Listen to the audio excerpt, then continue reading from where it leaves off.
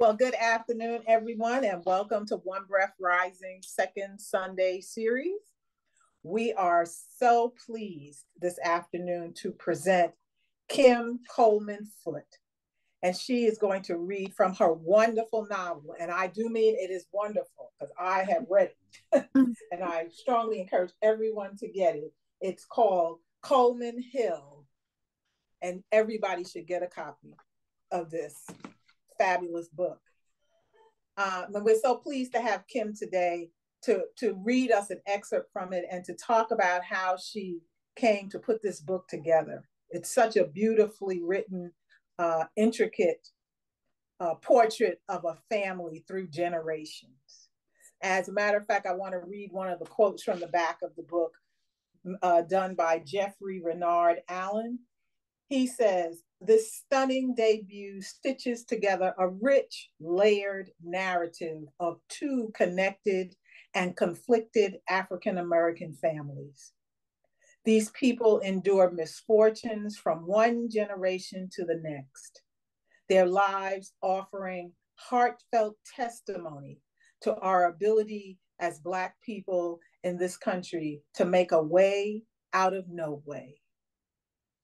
So I want to introduce Kim to you. And Kim, we are, again, so honored to have you. Ladies and gentlemen, Kim Coleman Foote.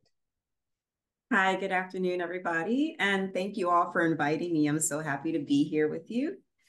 So I thought that I would read an excerpt from, so first of all, Coleman Hill is inspired by my real life family and their great migration journey coming up from Alabama and Florida to Vauxhall, New Jersey, which is very close to where I grew up in Essex County, New Jersey.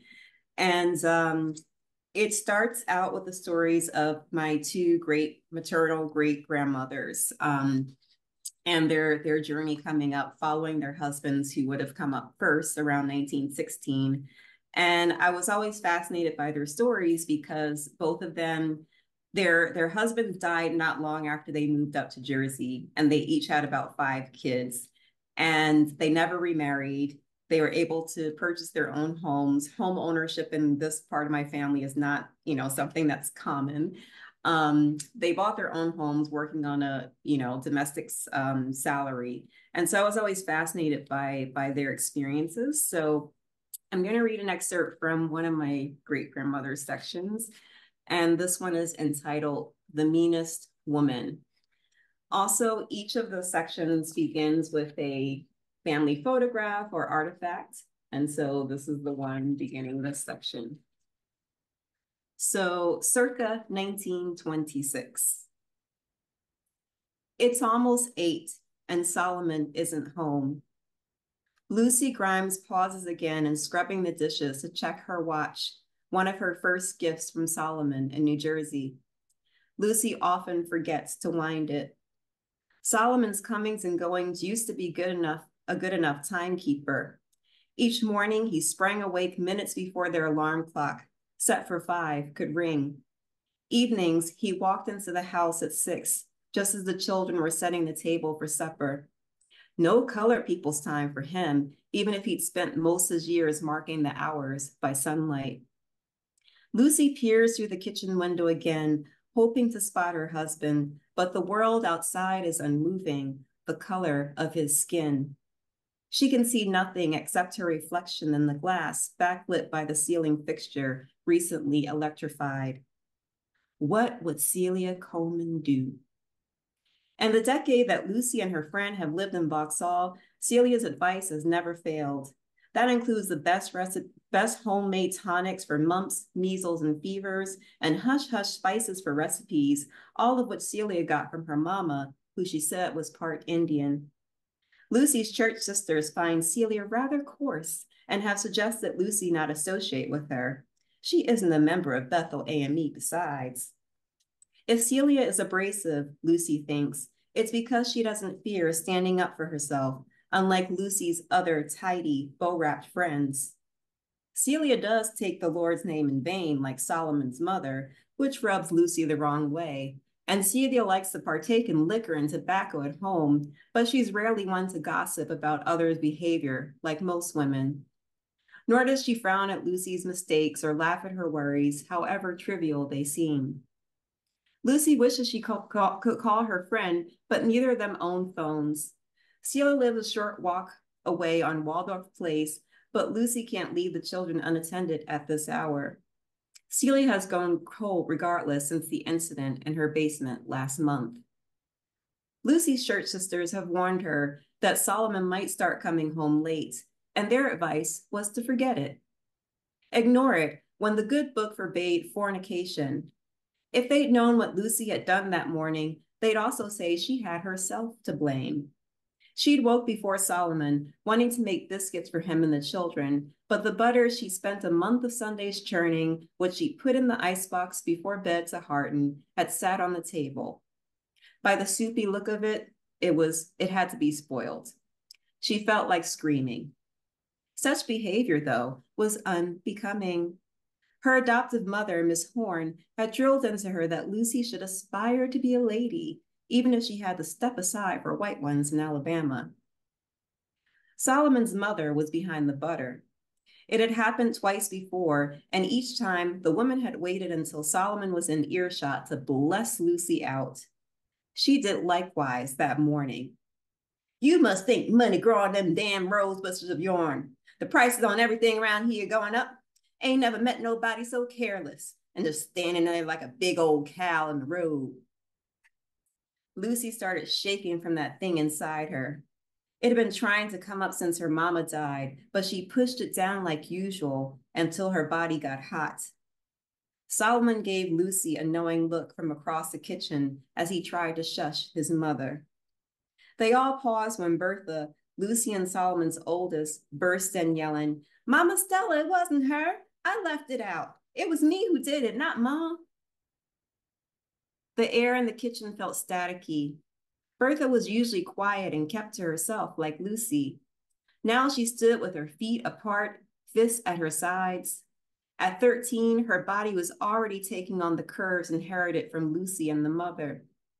The girl whom Lucy birthed in Alabama was no longer a girl if the shenanigan in Celia's basement hadn't already let her know. Why you be blaming Mom for everything? Bertha added. Lucy didn't think children were best seen and not heard, but she taught hers to respect their elders, their grumpy grandma included.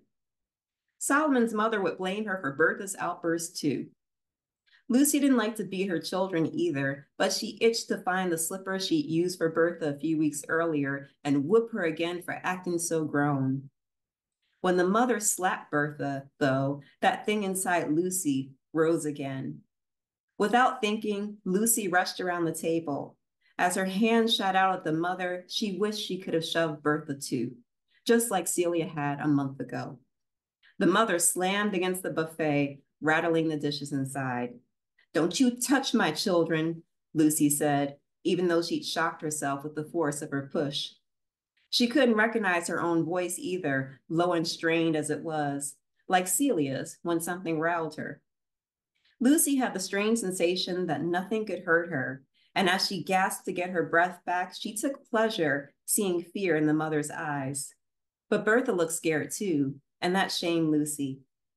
The next thing Lucy knew, Solomon's morning breath was hot in her face. God damn you, Lucy, get out of my house. That thing in Lucy tried to come up again as she thought about how she and Solomon pooled their money every month for the landlord, and now it was his house, and he was taking the Lord's name in vain in front of her. Lucy stood there stunned as he went to embrace his mother, who ranted about how her backbone hurt, how Lucy might have broken something. The mother rested her cheek against Solomon's arm and smirked at Lucy. Lucy yanked Bertha into the parlor to stop herself from charging at the woman again. As she climbed the stairs to her bedroom to finish dressing for work, she recalled, as she did in these moments, that fire that happened at their neighbor's house up the street shortly after moving to New Jersey. That family of 10, also from Alabama, had lost the house and all their possessions in just a few hours, but at least they had each other, they said.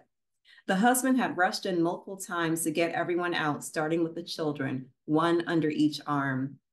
Lucy envisioned for the umpteenth time waking to find her own house on fire. She knew in her bones that she'd need to save herself, maybe the children too. Solomon would surely leap over her and out of bed to rescue his mother first. The floorboards creak upstairs now, and Lucy slides her eyes to the ceiling. The mother who goes to bed with the roosters. Lucy hears the squeak of bed springs and the thump and senses the old goat getting down on her knees for prayers. Probably thanking the Lord that Solomon has fallen for some hussy that evening, anybody to replace his wife. Lucy's hands slow in the suds as she wills the mother to keel over, gag, and die. Then squeezes her eyes shut, asking him for forgiveness for her unholy thoughts and for wanting to take away Solomon's mother when she's lost her own. Her church sisters think she likes to make mountains out of molehills about her mother-in-law. To them, Miss Stella Grimes is the dearest of ladies, if stingy with words. When they visit Lucy at the house or meet her on the street with the mother, they see a stout, neatly dressed, brown-skinned woman who starts humming spirituals and making herself scarce. Giving Lucy her privacy, they think, jealous. But it's the woman's way of hiding her true self from the world, the one who revels, it seems, in haranguing her daughter-in-law. Even if Lucy's church sisters knew the awful ways the mother treats her, they would say, a mother-in-law who don't like you? That's the oldest story in the world. Or they might say what Miss Horn did just before Lucy joined Solomon up north. The Lord only give us what we can handle. When Lucy boarded the train in Dothan, the main thing she wished to leave behind in Alabama wasn't the white folks with their hard stares and trigger-happy fingers, their low wages and rudeness. It was Solomon's mother. After Solomon went to New Jersey, drawn by those Yankee speculators' promises of employment, Lucy prayed he would send only for the children in her once settled. She kept hoping until she received his letter. There's a ticket for Mama too, sweetheart. I thought she could help with the children's. Lucy went cross-eyed at that. The mother had a dozen grandchildren between Solomon's sister Dinah and her recently departed twin, mostly boys, which the mother seemed to prefer. And she lived with them all up in Reeder's Mill, where Solomon had grown up. On the mother's rare visits to Solomon and Lucy in Headland, she had griped about him moving so far away after marrying. She had also stood over Lucy's first two babies, Bertha and Pearlie, when they were born, inspecting the color behind their ears and muttering that they were too light to be her sons. After coming to New Jersey, she claimed Lucy's two boys as Solomon's, but the only girl she accepted was the fourth-born, Nell, who was as dark as Solomon with the same jet black silky hair. When Lucy had confronted Solomon about his mother's insinuations, he'd said Lucy must have heard her wrong. Lucy itched to shout at both of them. Who could she fool around with in Barber County, even if she were a sinner? Before Solomon, Lucy hardly had options. The pews at church grew emptier every Sunday, it seemed, as boys of marrying age took off for faraway places like Chicago and Detroit and Harlem. Lucy refused to look for a husband at those sinful jukes like some girls her age, nor did she horse around in the fields before the eyes of God to force a man to marry her. After 8 months of daily prayers, she'd managed to attract just one suitor, a widower approaching his 50s with barely 2 teeth in his head. But he owned his own farm, unlike most colored people Lucy knew. And as Miss Horn said, looks ain't never fed nobody. Lucy, 18 and feeling like an old maid, almost resigned herself to him until some neighbors invited her to a revival down in Dothan. The ghost took hold of her during the many guest sermons, bringing her a welcome joy. But what struck her most was the boy preacher who promised miracles. He could conjure rain for desperate farmers, restore a blind person's sight, dance with snakes around his neck without getting bitten, mend broken hearts. Lucy left Miss Horn's side to wait in line with the others eager to unload their burdens. She stood on her toes, watching parishioners up ahead fall out sweating, crying, jerking, shouting. She was practically doing the same before that little brown hand touched her forehead and made something jolt through her. She dropped to her knees and arched her head skywards, hollering hallelujahs, tears squeezing from her eyes. As she maneuvered back to Miss Horn, sniffling, a bounce in her step, a handkerchief poked through the crowd and stopped in front of her face. It belonged to a tall, midnight-colored man who asked in an unbelievable baritone if he could call on her sometime. She didn't think a miracle could happen that fast, but agreed to his request. When he proposed marriage on their 5th outing, she agreed to that too. He was a God-fearing man who'd gone all the way to the 8th grade like her. He could write and cipher like no one else she knew and had a smile that made sweat rush behind her ears. Man looked like he'd been cooked in the furnace, people would say behind his back, snickering. Lucy knew they meant to insult him, but it made her cover her smirk, thinking, more like my furnace from now on. What she discovered too late was that she wouldn't be his #1 woman. When Lucy voiced concern to Miss Horn that Solomon's mother might ruin her marriage, the thin old woman regarded her with her flat, rimy eyes and said, "The Lord bless you with a good husband, good children, Lucy. Y'all is family. That's terrible more than we had. Make do with what you got." Lucy left her house disappointed, then asked herself why she expected much different. Miss Horn had been considerate enough to raise Lucy and her siblings after they were orphaned, but the woman never showed affection like Lucy remembered her mama doing, never hugged them when they got hurt or fell ill, and certainly never let them call her mama.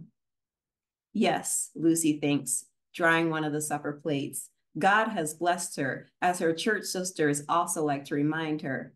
She is not a slave, nor was she born one like Miss Horn, whose 16 children either died young or got sold away before emancipation, who has whipping scars on her back, who cringes when touched.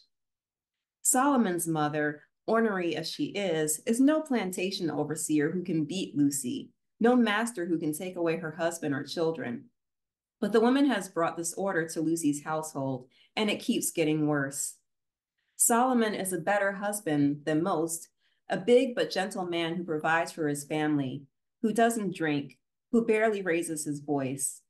But that morning, because of his mother, he blessed his wife out and told her to leave their home. Where will it end? He smells like kerosene. Lucy notices it as soon as he enters the kitchen, swarmed by the children, who grasp at the many pockets in his dusty work overalls. Her church sister is said to expect liquor or perfume, not kerosene. Then again, with that prohibition in full swing, folks are concocting all sorts of craziness in their bathtubs. Lucy turns her back to Solomon and continues drying the dishes. The floor shudders as his footsteps approach, and Lucy stiffens her shoulders, wondering if he'll kiss her cheek as usual. What would Celia do? The Celia before her Jim died seemed reserved and timid until you saw her eyes, the stare that froze your heart, that showed she wouldn't hesitate to cut you. The Celia after Jim died continued comporting herself like a lady in public until something set her off. Like the time she supposedly beat her beau outside the movie theater. Vauxhall's gossip circuit said he tried to hit her first. Or when Celia caught Bertha in the basement, asking her boy Jebby to play Dr. Jack from the picture show, and flung Bertha outside like a rag doll. But even if Lucy is double Celia's size, Lucy lacks her friend's gumption to confront Solomon the way she did his mother that morning. The children scream in delight as they start finding the candies in Solomon's pockets. They used to greet Lucy after work like that, even when she arrived empty-handed, but they stopped in the months since Lucy tasked Bertha with minding them after school. These days, when Lucy walks in, she finds the older children scattered around the parlor, deep in concentration over their schoolwork or at the piano practicing a tune. Lately, Bertha always seems to be changing the baby just as Lucy arrives, as if she's waited for the moment she hears Lucy on the stoop.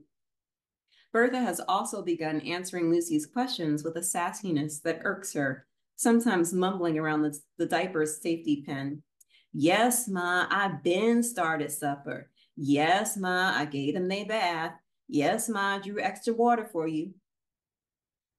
Lucy folds her arms across her chest and opens her mouth to chastise Bertha for leaving the baby unattended in the parlor and the children for disturbing their grandma's sleep. But as Solomon grabs the candies, back from whichever child he can and dangles them above his head in jest. Her annoyance fizzles. Solomon laughs down at the hopping children, his broad shoulders shaking, and nearly misses Bertha's hand at the bib of his overalls. A peppermint roll, Lucy's favorite, sticks out of it. "This one for your mama, baby girl," Solomon says, finally meeting Lucy's eyes. He gives her a puppy look, as if offering an apology, but Lucy homes in on his ripped sleeve. He winces as he pulls the candy from Bertha's hand. His eyes follow Lucy's, and he sticks the arm behind his back. He offers the peppermint with his other hand, but Lucy hesitates. "What happened to your arm, Solomon?" "Nothing, Mama Bear, just a scratch." Mama Bear, the name he uses to make her laugh because it sounds silly to her. But now she can't even smile. He knows how she gets when someone is sick or hurt because of how her mama died. Lucy presses to see his wound, but he waves her away. The children beg to see, jumping and clapping. Solomon's mother barges into the kitchen in her old-timey floor-length nightgown and bonnet. Her eyes are squinted, lips poked out. "Y'all know I'm trying to sleep upstairs. What in God's name?" Her eyes have caught the bandage. Lucy crosses her arms over her chest, thinking he gonna show it now. As the mother shuffles toward him, the children know to scatter. Solomon, assuring his mother it's nothing, rolls up his sleeve and exposes a bandage that gives Lucy chest pains. The kerosene smell floods the kitchen as he unwraps it, and the children lean in. It does look like a scratch, if a long, jagged one. The children seem impressed by neither its appearance nor the story behind it. He slipped coming down a ladder at the end of his shift and cut himself on a nail. He awes the children finally by telling them he's helping to build the finest movie house in Irvington. He promises to take them to see a picture show when it opens, and they fight to embrace him, Bertha especially, crazy as she is about the silver screen. That night in their room, Lucy lies in bed as Solomon plods around, undressing. He pulls off his shirt with a grimace, then sits on his side of the bed and sighs. Lucy aches to crawl over and wrap her arms around his broad torso, feel the warmth of his skin, the beating of his heart, but not after that morning. He reaches across himself with his good arm and touches her cheek. She flinches. "I know," he says, and she notices that there is indeed liquor on his breath. "You thinking about your mama, sweet cake, ain't you?" Her stomach clenches as it does when she eats too many sweets. The smell of damp newspaper on the walls comes as always. She hears her brother's screams from that morning. "But I'm gonna be okay, Lucy, you hear?" Her mama just had a cough. 3 days later, she was dead. Lucy had jolted awake on the pallet she shared with her 3 siblings and their mama. Her brother was shaking their mama, whose lips were frozen into a smile. Lucy was around 6, too young to understand why her siblings were bawling, why their mama's skin was so cold, why she didn't wait to embrace them. Lucy would pine for the comfort of her hug for years. The feeling had lessened when she started courting Solomon, but even now she yearns every so often to get folded into her mother's arms. She remembers resting her head in the crook of her mama's chin and feeling the buzz of her throat as she hummed, as if it were yesterday. Solomon keeps repeating, "You hear?" until Lucy nods. She wants to ask him why he was out somewhere drinking when it could have gotten him thrown in jail. But after this morning, she no longer knows his limits and doesn't want to press him. "And Lucy, I'm sorry about what I said this morning. It's just that's my mama, you know?" She doesn't nod this time. She just recalls his sister Dinah, who served as a witness when they got their marriage license, joking at the courthouse in Eufaula about how he would never cut the umbilical cord. Solomon stretches out on his side, looking at Lucy. "She don't mean nothing by what she be doing to you, Mama Bear. She old and her mind ain't quite there all the time. You know she was born out during slavery, and 2 husbands just up and died on her. We was 5 of us when my pappy died, and she just buried my sister before we left down home." It's a real hard life she done had. Then he tries to slip his hand beneath her nightgown. Lucy tugs down the hem and turns her back to him, lying that she just started her monthly. As Solomon sighs and gets up to switch off the light, Lucy wants to snap about how his mother's behavior isn't just due to old age or slavery or grief. Stella Grimes' nickname in Alabama was the meanest woman in Barber County. So mean, rumors went, that she killed Solomon's father with just a look. Then she snagged another man right afterwards, so she didn't really raise all those children alone. True, the second husband was ancient, but when he died, people still whispered that she probably poisoned him and buried him in the yard.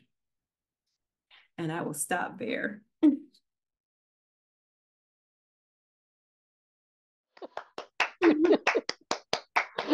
Yeah.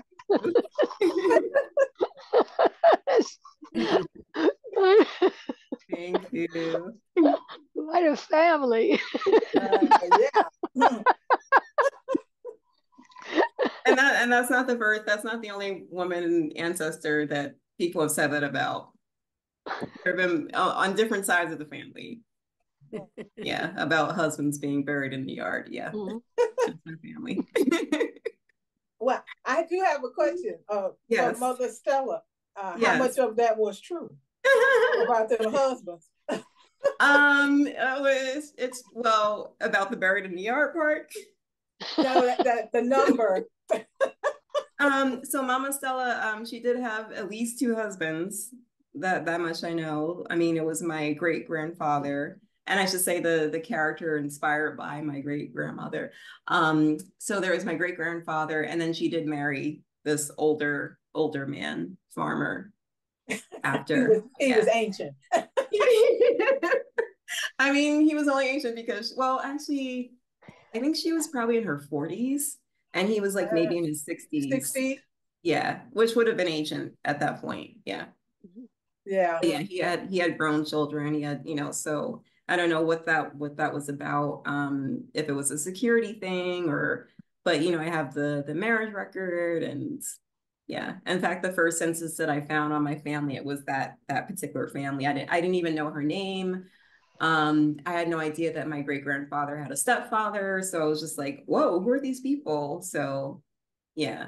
So that was one of the first discoveries that I made, with actually my first like record discovery with genealogy, the existence of this step great grandfather. Okay, that's interesting because I also I've also embarked on doing the genealogy for my family. Yes. And my mother is still alive. She's in her 80s. Yes. And she's mine. She's taken all this information that I've been finding in very good stride. Yeah. Yeah. You find out stuff and you're going, well, who the heck? What? What? Yeah, there's all the people who were forgotten, intentionally or otherwise. Exactly. Yeah. It's like I found out that my great grandfather, great grandfather, step grandfather, he must have had like 2 wives before my great grandmother, and then he had another 2 wives after. Yeah. And they didn't know nothing about these people, and they were just coming up with all these children. And I'm telling you, I had to be going through trying to, okay, these group belong to this part, and this part belong to this part. I'm telling you, my family tree is looking like I don't know what. With these things, and this is just one of them, Yeah. So I completely understand that you get the census and you go, huh? Who's that? Well, the other true story is how much research have you had to do to put this book together? Well, I mean, I love history. I love historical research. But technically I've been hearing stories since I was a kid, so these stories about my family I've been hearing. And I didn't embark on genealogy until I was graduating from college. I mean, that was a while ago now, 20 plus years ago. But yeah, by the time I was doing the genealogical research, I'd already heard stories, from so many family members. So I had, kind of facts or like details to go Yeah, on. right. And that's how I found that first census record. It was for 1900 in Barber County, Alabama. And so I only knew the name of my great grandfather, but because his name was so unusual, I was able to find him, very quickly. But I didn't know about his mother. I didn't know her name. I didn't know the step grandfather, whatever, stepfather. I didn't know he had siblings. I didn't know their names. And then I quickly found on that census that he named his son after his brother, so it was just, yeah. So I was able to amass a lot of records, census records at first, and so I was just doing this. This was my hobby, this was just, there was no book at this point, Right. no idea for a book. And so I did this for many, many years.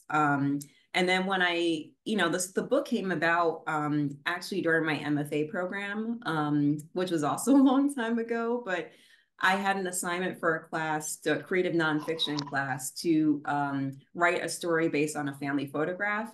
And I chose one that actually appears in the book of my grandfather's three sisters as little girls.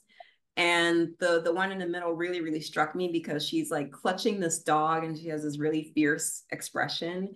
And in all the family stories, she was like evil, no one had a good word for her. And to see her as a little girl, I guess it just really, really did something for me. And her voice just like literally spoke to me, and came out. And that is a section in the book now. So that was like the actual like first thing I wrote, for the book. But it still wasn't a book at that point. I was just like writing these like snippets, trying to like fictionalize, incidents in my family. And so I had all the research basically amassed pretty much. I mean, I did have to like talk to my mother and other people who are still living just to like kind of get some details here and they're like, oh, who was that who said such and such, or how was the house, and all these things. But like most of the quote research was done, but it didn't feel like research necessarily because again, this was just that was for fun, Right. Right. Is it, as you call it, a creative nonfiction? This novel, do you change a lot of the names of family names as well? Yes. So obviously the Coleman, I'm Coleman. So Coleman and Grimes are my family names, but all of the first names have been changed for privacy. Because I know that the title is Coleman Hill and your name is Coleman. So I was curious about whether or not you were, with the umbrella of creative nonfiction, you were doing this with family intact, or divergent, where you diverge from what your history is. Yeah, and I just want to make clear it is fiction. So it's it's in this interesting space between fiction and nonfiction, which is why I borrowed the term biomythography from Audre Lorde. Because I felt like that really, really described perfectly what I was doing in so many ways. I was combining my actual family's history and truth, however you want to say, because is it true what's on these historical documents like census records? Is it true what someone tells you in a story? And then, the fact that someone else will tell a story that, contradicts either the records or someone else's story, right? Me taking those facts that I had, but then also having to use fiction. I am a fiction writer. I've written fiction for a long time because there were so many things that I didn't know. My great grandfather who inspired the character Solomon, who I just read, I literally just knew one thing about him. Obviously, he was from Alabama. I knew that much, but I just knew everyone just always talked about how he died of lockjaw and he was working on a movie theater. That's all I knew. That's all I knew going in. And so I had to figure out like, well, who was he as a person? How did he meet my great grandmother? And what did he look like? I don't even know. I don't have a picture of him, so all of that, all of the things that I read just now, I had to like really fill in, use my imagination to do that. I was wondering about that and how you imagine like what it was like to be raised by somebody who was raised as an enslaved person. Yeah. And how harsh that reality would be, and like the details of like never hugging and stuff like that. Yeah, I wanted to put that in because so it was true that my great grandmother she was orphaned when she was very young. I don't know what happened. No one ever mentioned her father, but I assume he was not in the picture. Maybe he died. But, you know, the story went that her mother did die when she was young. And so because, you know, the book, there are a lot of really mean mothers in this book. And so I wanted to, you know, I have no idea what her mother was like, but I made a conscious decision that her mother would be someone who was loving, you know, and also the fact that this great grandmother, she was more like a maternal, like, you know, caring, you know, figure from all the stories that I got. And so, not to say that just because her mother was loving, she was like that, or just because someone's mother was cruel, that they were cruel. But I did, you know, choose that intentionally just to have some balance and contrast, you know. So that was intentional, that I had made her mother affectionate also. But then her adoptive mother is kind of like this tense person, but it's not just, she's a mean Black woman just because we have mean, you know, angry Black women. This is what her past is. This is what her history is. And I'm showing you blatantly what a lot of Black women would have gone through, and that trauma, you know, that would have affected how they mothered people, children. Oh. How did you do the research? Did you like go to libraries, or was it? So when I was doing the research back in the day, I started in 2000. And so this was before, like, nothing was digitized at this point. There was no ancestry.com. There was no Google. I don't even think Google existed. And so you had to actually go to a repository. So I was living in DC after college. And so I had access to the Library of Congress and the National Archives. And I was actually doing a job for the Smithsonian. I was a research assistant where I had to go to the National Archives at times to like get historical documents. And so, but I would go there and I would like get the microfilms for the census. So this was microfilms, you know, which, and like a hand cranked microfilm machine. That really dates it. So yeah, I mean, a lot of this was like actually hard labor, you know, and now it's just so easy. People are like, how do I get started? I'm just like, just Google your family's name and you'll find stuff, you know. But yeah, you had to like physically go somewhere and like use microfilm, and crank it out, and research aids, and yeah. But I also interview family members, you know. I would set up interviews with them and talk to them. Some recorded, some I just took notes longhand. And those actually helped, you know, like to find some people in the records, because again, a lot of people, memories were lost of certain people, because I think like maybe they died so long ago that, and they weren't, you know, maybe they didn't have like some impactful relationship with the folks who were still living. So they were just kind of forgotten. But when I did the interviews, it gave me like little clues and little snippets that I could go back to the documents and kind of link people up. So that was really cool. Wow. Wow. Now, this chapter that you read, what part of the book is it in? This is very early. I think this is the third section, chapter, maybe like 1, 2, 3, the fourth section. But it's very early because that's basically, like I said, I wanted to start with my it's chronological. I wanted to start with my great grandmother's perspectives, and especially, like I said, that was one of the things that, you know, made me want to write this book, seeing like what their experiences were like, being these young mothers who were widowed, you know, and living in New Jersey, coming up from Alabama, coming to this completely different environment. So yeah. Well, I don't want to give away too much of the story, but I was very intrigued by the part of the book that was called "How to Kill Grad Coleman and Live to Tell About It." Yes. Yes. I read the title made me laugh. Yeah. But when I started reading that chapter, I was like, I wonder how many kids think about this. Well, I'm gonna say I hope not a lot, but probably more than, you know. And we give credit for, because I was like, yeah. So again, also inspired by real events. But I think I talk about that in the author statement at the end of the book. But you know, the real story is that they just sat around talking about it. but those were the methods that they came up that they came up with. And the using the braids, I was just like, okay, how tragicomic is this that you're thinking about killing someone with their own hair, right? So yeah, but I just really for the fictional version, I wanted the children to actually play out the attempts, you know, because for me, I had always wanted to go back in time and beat Brett Coleman myself, you know, on behalf of all these children who she traumatized, you know. And I was like, because my brother and I, we like listen to these stories, like, but you said she was like 4 feet tall, like, you know, and there were so many of you, like, couldn't you just gang up on her? Like, why didn't you? And they're like, oh, but we were scared, and you know, children respected their elders back then. We're like, you didn't respect her. You were afraid of her. You know, she put the fear into you. So you don't have to command respect by hurting someone and terrorizing someone, you know.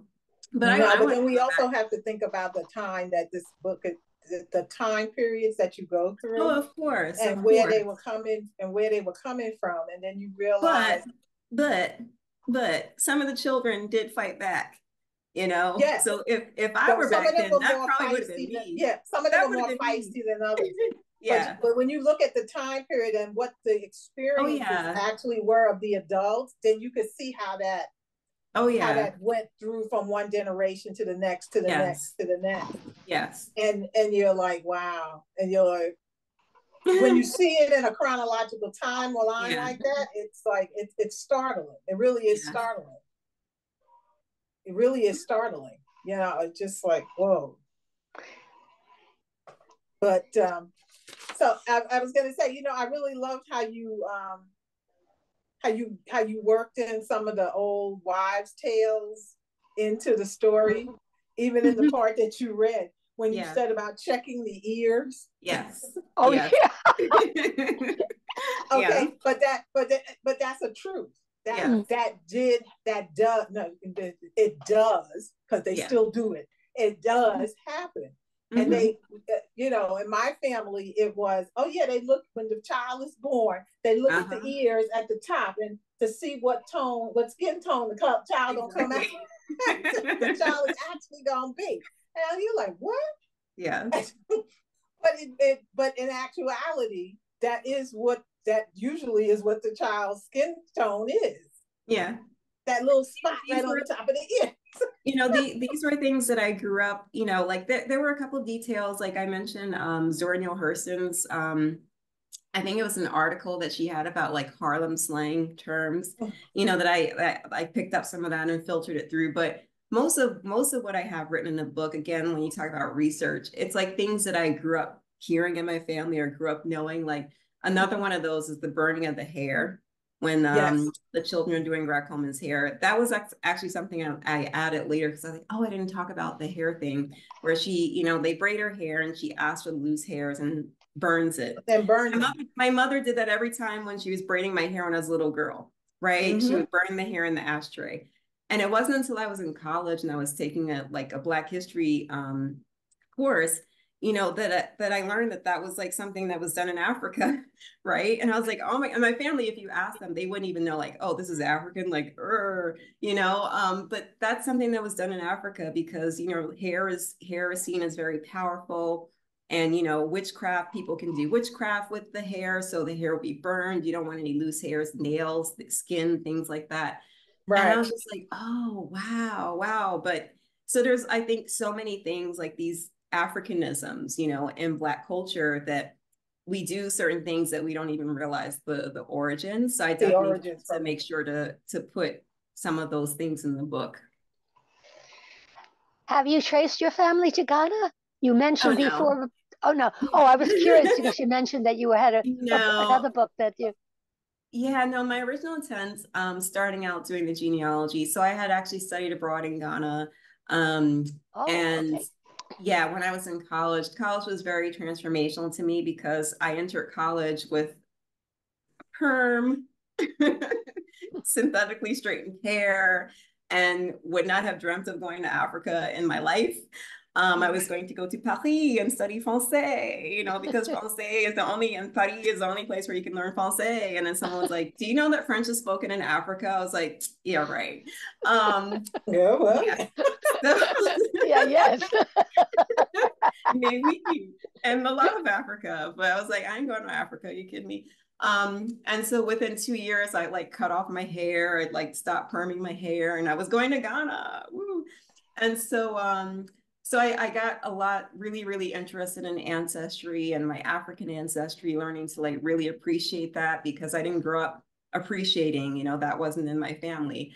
And so I wanted to really trace, you know, to Africa, like Alex Haley had done with Roots, but that's really difficult for a lot of African descendants and this whole hemisphere, I would say, because you know, the African people who were enslaved, they weren't seen as people, you know, they were seen as property or like commodities. And so no one was really thinking, oh, let's record their names and where they came from. And, you know, no, it was number of women, number of men.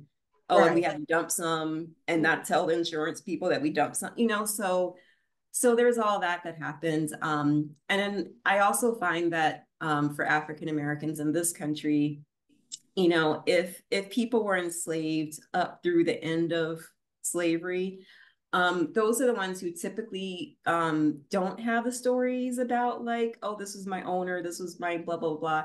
I tend to find that for Black folks, if they're like, oh, I can trace my family back to 17, back to 16, it's typically because their ancestors were free for a long time. And I kind of realized like, oh, well, yeah, if your ancestors were enslaved, like, you know, again, thinking about my great-great-grandparents who were born slaves, coming out of that, you weren't volunteering like, oh yeah, my slave master was such and such, and my mama got raped, and I don't know who my mama is actually because she got sold away. You know, like they weren't necessarily coming out and saying all that stuff. And so I think that the reason, like, so there is, you know, the story about where the Coleman name comes from in my family. And that came from my great-great-grandfather, who I have a picture of him, who was born a slave. So when people also say like, oh, that was so long ago, I have a picture of a man who was born enslaved in this country. He lived, he was alive in 1920. He actually came up here to Jersey. He, you know, when he was born, it was illegal for him to read and write. He didn't even own his own self, right? I have a picture of this man. And the thing is, I think that the reason why we have stories from him is because he had dementia and he was just saying stuff, you know, because otherwise other folks were not really talking and volunteering information. And even my mother and my father, you know, of their generation, they would say that, well, when we were kids, you just knew not to ask anything. You can go up to someone and say like, who's your mama? Who's your daddy? You got smacked. Even today, that might be, you know, contentious going, who's your daddy? You know, so they got slapped if they asked anything about the family history. So they learned to just not ask. And so I think the reason, again, we have these snippets in this particular side of my family is because someone was talking, maybe not realizing what they were saying. And one of my aunts was there listening, like, ooh, this is interesting. And I like history, I like family, and just listening and absorbing and retelling, you know, these stories. I know that you mentioned sections when you do before. Do you, with the format of your book, did you not use chapters, or did you use a type of sectional format? Whether you want to call it sections, chapters, whatever, you know, that's up to you. I leave it up to the reader. I call them sections. Yeah. Let me see how I would describe it. There's also a poem, you know, in there. So yeah, there is a poem in here. Well, your writing is very much poetical. So, thank yeah. you. Yeah. But she's been around enough of us poets. Yeah. I was gonna say I've had like poets. I've had more poet friends, even since college, more poet friends than fiction writing friends. And my poet friends have definitely influenced me strongly, because I remember like this was like a whole other novel that I was working on when I was in college. And one of my poet friends read it and she's just like, I can't taste these words. I'm like, you're not supposed to taste them. You're supposed to read them, you know? And I'm like, and you're getting tripped up on one sentence. There was like 20,000 more words to go. Could you read? Could you read? You know, and so like having that poet sensibility definitely influenced my writing. Right. It's written in chronological, almost like a chronological journaling, Abby. Okay. I'm Yeah. looking And forward. that's I'm looking forward to reading it. That was a decision too, because so originally when I got my agent, that last section wasn't there. That had not been written. I mean, there had been I had started something on that vein, but I hadn't finished it. And so originally it ended with the section entitled Man of the House, and chronologically. And my grandfather was a late addition to the book. Originally, I thought it was about the women, from the women's voices. And then my grandfather just barged in one day and I was just like, okay, fine, Grandpa. But I was just like, but I don't want you to get the last word as a dude. You know, you're the only dude. You're kind of problematic. Like, you're not getting the last word in this book. And so I changed the order. It was originally chronological. I changed the order to like more thematic. So he wouldn't get the last word. That's right. And so my agent, you know, when she was looking at the book, she was like, yeah, okay. But I think it works better chronologically. And then, you know, and she's like, but still, like, you know, as a kind of cohesive narrative, you know, she just didn't feel like that was the right note to end on. Like, I either need to expand that particular section or write a whole new. She's like, oh, you'll figure it out. You figure it. I'm just like, really? Like, tell me what to do.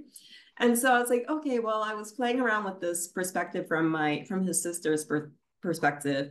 And I'm so glad that happened, because she's such a powerhouse and central figure to my family's history, and a reason that a lot of this history, you know, was kept alive. So I'm glad that her perspective actually made it into the book. And I felt it was Did you actually get to meet her? Oh yeah. I mean, I knew her growing up. Oh, you knew her. Okay. Yeah. So I knew her growing up. So yeah, I mean, she's the one that told all the stories, you know, like insisted, like my grandfather, his name was Coleman, he was born a slave, blah, blah, blah, blah, you know, so she's the one who told these stories. So so I'm glad that ended up there. And I felt like that was definitely a stronger note to end on. That's interesting, because usually I find that in the families, even though the elders didn't talk a lot about it, there was usually one person. Yeah. Well, she was that did listen when they she were was talking. that one. Yeah. She was that one. And then my Grimes side, there was another one who was the one, you know, who kept the story alive. I mean, she's the reason that we were able to find the family. So I talk about going to Alabama and meeting my family. She's the reason that we found them, because so from the excerpt that I read, just a spoiler. So when Solomon dies, you've already seen that there's tension between Lucy and Solomon's mother. So when Solomon dies, like, this is a story that I heard, she sent her packing back to Alabama. That's, you know, what I know. And from that moment, which was, I think he would have died probably in the I think it was the 1920s or 30s. From that moment until the 90s, the two branches of the family, the Alabama branch, New Jersey branch, were separated. Not in communication. And so my aunt was able to find them in the 90s. And she'd been looking and trying to find them like that whole time for decades. So she was, you know, definitely one who kept alive the family history. And so a lot of that section, you know, the butter incident, she actually told me that that was something that she remembered from her childhood. So I brought that in there. And then when I went to Alabama and met the family, a lot of them who never left the South, you know, they told me more about Stella, you know. So I got to see one of my cousins was being adventurous with me. So we actually took a drive. She was living in the town not far from where they lived in 1900, that first census that I found. but we actually like drove past the area where they would have lived as sharecroppers on a farm in 1900, which was just amazing. Mm. Wow. And then when we went there, again, just, you know, taking together all these facts and details, because, you know, I mentioned like, okay, well, the name of the town at that time was Reader's Mill, no longer exists, you know, and we talked to some guys on the roadside and they're like, oh, there's a Reader's Road down the road a bit. So we just drove down to Reader's Road. We get to Reader's Road and she's like, oh, there's a creek here. My grandma always said we used to live on this side of the creek. Ding, ding, ding, ding, ding. You know, so I was like, oh, that's so cool. Yeah, it's an interesting journey when you start delving into the stories that were told, and you find that you find the proof by either visiting it and it's there looking you in the face, yeah, or you find the proof in the records, yes, that were left behind, chronicling their life, however few or many there may be. yes, that you usually find that kernel of the story that was actually true. Yeah. And it's interesting to walk that place where they walked. Yeah. Where they grew up, regardless of the circumstance. Did you find it difficult to like, okay, so you blend in the section you read, you talked about Solomon coming home with the candy in his pockets and the joy of the children. And you're blending, you blended in this moment of joy into this otherwise moment of high tension and stress among the adults. Yeah. Did you make a conscious effort to do that, or was that something that you naturally did because that really is how life is? They're not always all moments of what, you know. Yeah, that was a very conscious effort. And you know, like there have been a lot of reviews of the book so far, and some focus on the trauma, you know, and the fact that there's a lot of trauma in the book. I actually saw someone detail like every single incident of trauma in the book. And I'm like, yeah, but you're not showing also the counterbalances. And so this is one of those scenes where I felt like there's a counterbalance. And so, like I said, for Solomon, the great grandfather who inspired that character, I didn't know like basically anything about him, you know, but because I didn't hear any negative stories about him, I decided, I was like, okay, he's going to be this kind of loving father, even though there's that moment with Lucy, with his mom, where, you know, it gets a little problematic.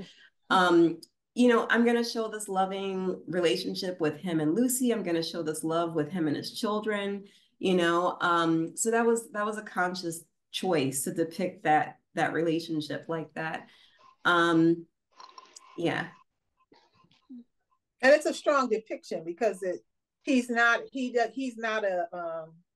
actually none of the characters in the book are two-dimensional. It makes him three-dimensional. Yeah.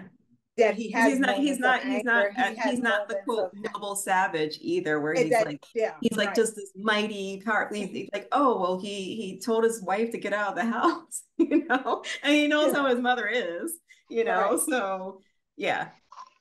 But I found it interesting, the relationship between the men and their mothers in this story, on both sides of the family, this relationship, and why the women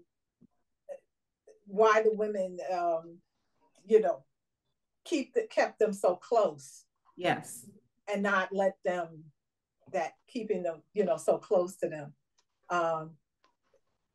trying to avert something that basically ends up happening anyway. Yeah, I mean, I really wanted to explore that because that is something in my family. And like, where does this come from? You know, how's it evolved? And to me, everything kept pointing back to slavery, you know? And so also to talk about trauma, you know, I feel like there's still so much unresolved trauma that we're walking around and dealing with today. Right. And a lot of it points back, you know, not saying that that's the end all be all, but a lot of that comes from slavery. And I really, really wanted to show how you could do something to cope that was on one side beneficial, but also at the same time detrimental, not only to that person, but also to the future generation. Future generation.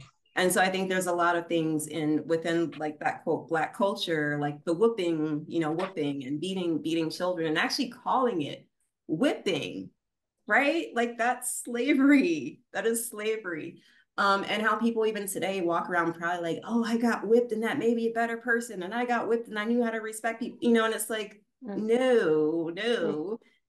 You got whipped because Massa whipped, or the overseer and all that kind of whipped their slaves to keep you in line, and you're still doing the same thing. And it's like, okay, but yes, we know that, well, maybe if I didn't do that, this kind of kept me in line so I could survive. But to me, there has to be another way, right? Because obviously that's not healthy for you mentally, it's physically, emotionally, all of that, right? Right. But in doing the ancestry, in doing the genealogy and looking at other people's stories, regardless of race, that past it cuts across all of it. That's it right. cuts across. I don't care whether you were Irish or Italian or whatever. It cuts across all of it.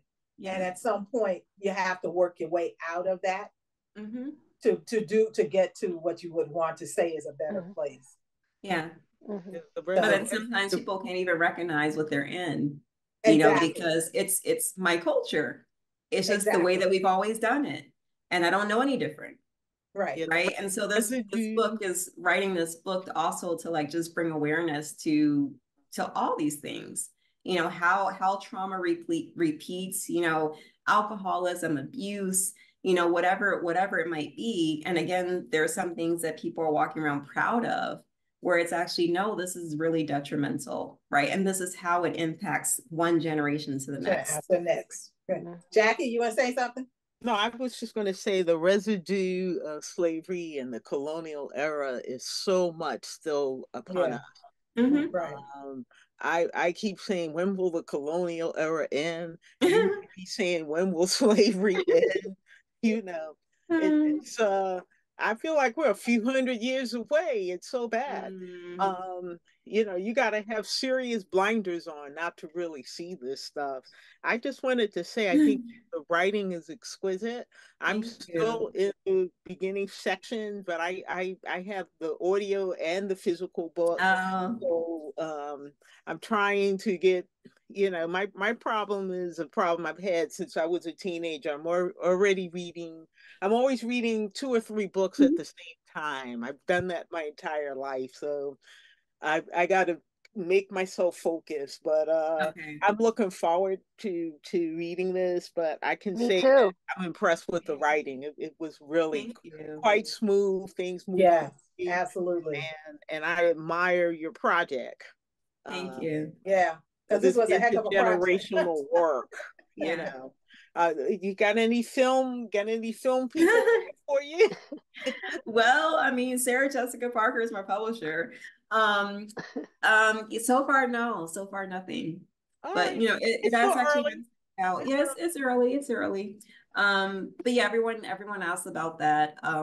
It's interesting because my next book is looking at the slave trade in Ghana, West Africa, and it goes back and forth in time between the 18th century and present day, and it tracks 3 young women's stories, 2 in the past, 2 in the present. And that one always started out as a movie to me. I saw my character when I was in Ghana on the side of the road, and I saw it crystal clear, and when I write in general as a writer, I see movies in my head. So I see everything, and I'm constantly like editing the scenes and everything in my head. So that one definitely, I'm like, oh, it would be like my greatest dream. But this one, I think because it is about my family and it's so personal, and I'm already, doing this other version of it, I think like if someone does offer to make it into a film or series or whatever, that my family would need to have input as well. Because with the book, I told my family that it was coming out. Like, so I've had excerpts published before the book came out.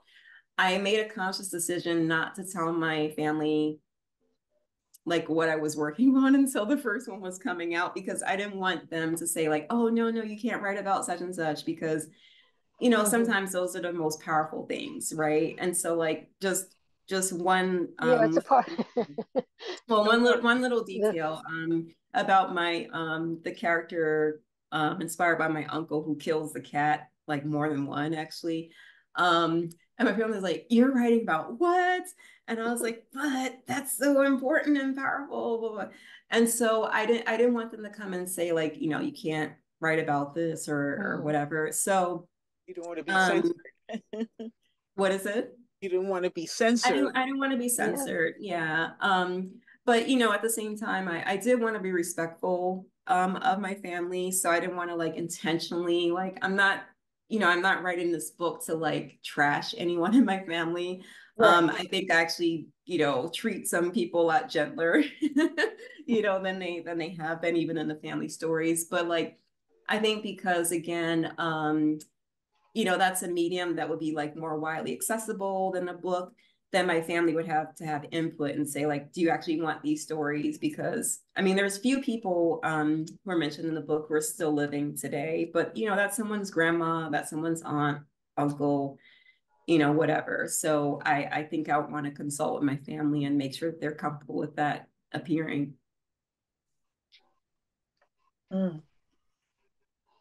Well, did anybody get mad at you? Did anybody in your family get mad at you for? No, so far, no, thank God. I think some people haven't finished the book yet, though. So we shall see. We shall see. But yeah, so far I've not heard any negative feedback. And just at Christmas, you know, I was with family, and so we talked about it very, very briefly. But it was really interesting to get some of the feedback, you know, from them. But the things that I was hearing, it was all positive, but also hearing them say that like, oh, like, you know, I never knew what happened in between. Like, so there's some things that I'm making up. And so like, no one really knew what happened with my grandmother. So the character Bertha is inspired by my grandmother. No one knew what happened between the point where she got kicked out of the house and she ends up like years later in Brooklyn. No one knows. There was no one I could find who could tell me. And so I made that up, you know? And so I was told like that it was believable, you know, like, oh yeah, that could have happened. Yeah, okay. I was like, it makes sense. So that's where the fiction is coming in, and that's my strength as a fiction writer, where you know someone actually bought it. That actually they're like, did you talk to Seven?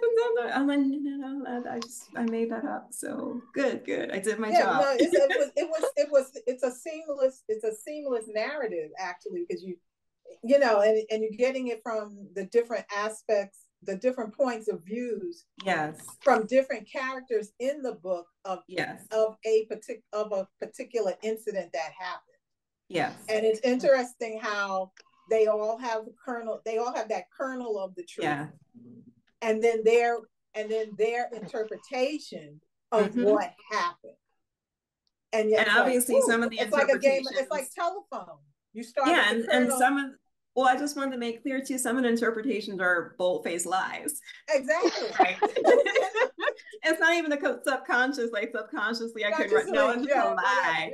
It's a plain lie. They just make it up, you know. But I love that about story. I love that about humanity. Excuse me. How I love hypocrisy. I love hypocrisy, you know. And this you know, a book like this exposes the hypocrisy because you see it, you know, from so many different views. And it's really, really, really well written. And I started reading it and I was like, oh, I'm halfway finished. Moves. It definitely moves. It moves along. Right? And I was like, well, you're reading it and it's like all of a sudden you're in it. That's it. You know? I mean, I have to say the same thing happens to me when I'm reading my own book, you know, because sometimes I just pick it up like, and I'm like, oh wait, what time is it? Oh, and the audiobook also. I mean, when I got the audiobook, I was just like floored. It was such a surreal experience, you know, to hear someone else interpreting your words. Yeah.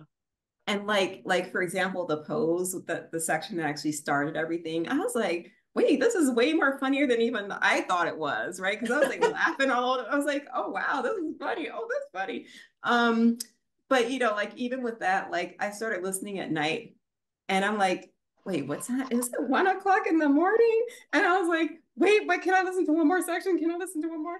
And I was like, wow, this is my own book, you know? So I was up, just up late several nights in a row listening to the audiobook. So yeah. No, it was really, it really is a fabulous book. I was like, wow, I can't put this down. But I mean, wonderful. Actually, and it really is a wonderful project. And I really like how you put it together and how it came out on the page. It really is a wonderful project.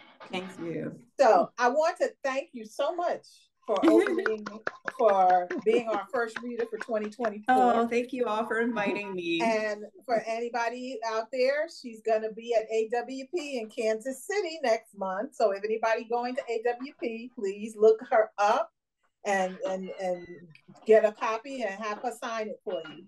She's also going to be in the North Carolina area sometime next month. And she's also got a couple of gigs coming up in New Jersey, her home state. So look on the website. Go to her website. We're putting it in the chat. And look her up and see where she's going to be, and definitely support this book. And I want to thank everyone for spending time with us this afternoon. And I want to thank our sponsors, the Brooklyn Arts Council, Poets and Writers, the Park Slope Civic Council, the 440 Gallery, the Garner Glazer Foundation, you, our individual donors, and our audience for making this programming possible. And I hope you'll join us next month, because we are having a return of one of our readers from last year. The fabulous Glennis Redmond is going to join us next month, and she's going to talk about a book that she worked on called Dave the Potter, folk artist from South Carolina, Dave the Potter. And I hope that you will join us for that discussion and reading next month. So I'm turning it back over to Joy.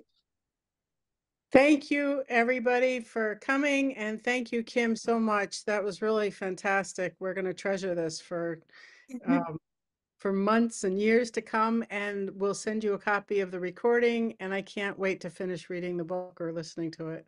So Yay. thank you so much. Thank you again for having me. Thank you. Thank you, Kim. Bye. Thank you. Wonderful. Bye. Everyone have a wonderful afternoon. Rest of the afternoon. All right. Stay warm. Bye. Bye-bye.